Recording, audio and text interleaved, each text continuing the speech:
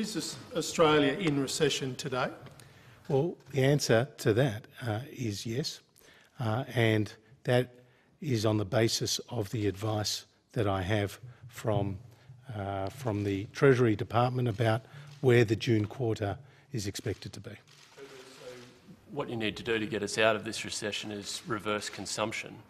So is your advice to the Australians to spend more, or are you restricted from saying that because of the state of the unemployment market? Well, I think we will see consumption come back in accordance with the improvements we've seen in consumer confidence. So, as I said, 9 consecutive weeks of consumer confidence rising, making up 95% of those losses that we saw in March.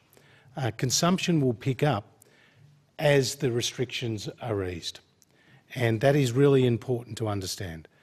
As restrictions are eased, people can start to go out to the pub or to their shopping centre.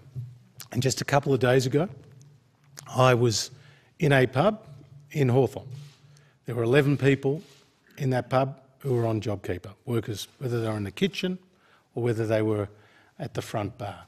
The fact that those restrictions are now being eased and they can have customers come through the door will mean that that transition off that support will be easier for a business like that, as well as we'll see an increase in consumption.